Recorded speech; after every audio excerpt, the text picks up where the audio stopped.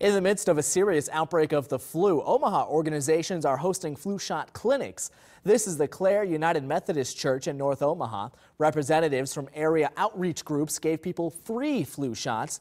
They also helped people sign up for the health insurance marketplace. The deadline to do so is February 15th. People also were able to get free screenings for STDs, blood pressure, and other serious conditions. So certain people are scared, they don't want to know, but you need to know so you know what type of health care that you need to have. People shopping at Sam's Club today also took advantage of free health checks. These screenings were focused on keeping people fit, checking blood pressure, cholesterol, and body mass index. Anyone could get the free tests. Managers say they're trying to help people as they start their New Year's resolutions. They say stores will have different health themes for each month of the year. This comes as the Center for Disease Control warns the public about this season's flu virus.